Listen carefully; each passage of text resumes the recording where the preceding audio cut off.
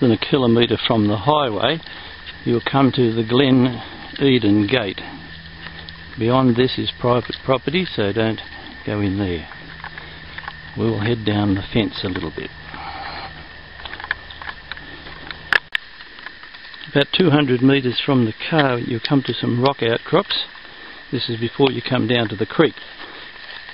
On the opposite side it's possible to follow up the hill until you come to the Bakers Hill mine site.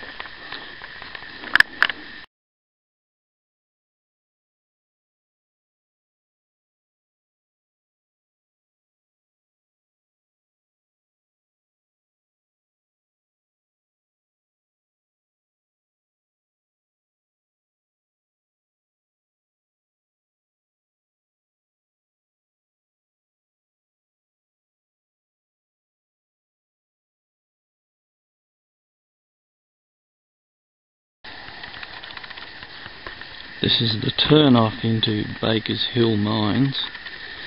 It isn't the most obvious place, but it's at the end of a low cutting as you're coming from Glen Innes.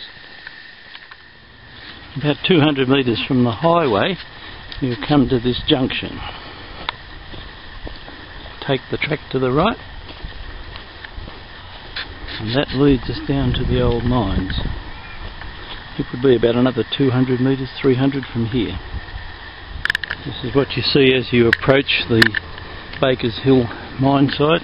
There's some diggings up to the right there and some dumps over here.